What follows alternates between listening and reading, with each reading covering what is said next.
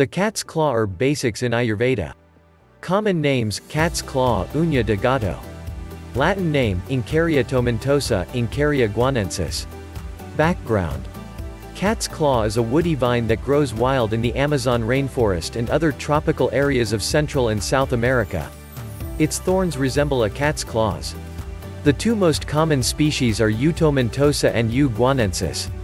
Most commercial preparations of cat's claw contain U. tomentosa. Using cat's claw for health dates back to the Inca civilization. Its historical uses have included for contraception, inflammation, cancer, and viral infections, and to stimulate the immune system.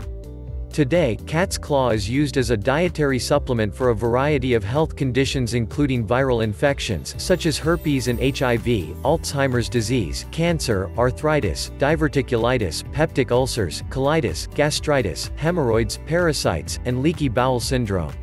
The bark and root of cat's claw are used to make liquid extracts, capsules, tablets, and tea. How much do we know? There have been very few high-quality clinical trials, studies done in people, of cat's claw. What have we learned? There's no conclusive scientific evidence based on studies in people that supports using cat's claw for any health purpose. What do we know about safety? Few side effects have been reported for cat's claw when taken in small amounts. Women who are pregnant or trying to become pregnant should avoid using cat's claw because of its past use for preventing and aborting pregnancy. Keep in mind. Tell all your healthcare providers about any complementary or integrative health approaches you use. Give them a full picture of what you do to manage your health. This will help ensure coordinated and safe care. Thanks for watching the video. If you like this video, then hit the like button below.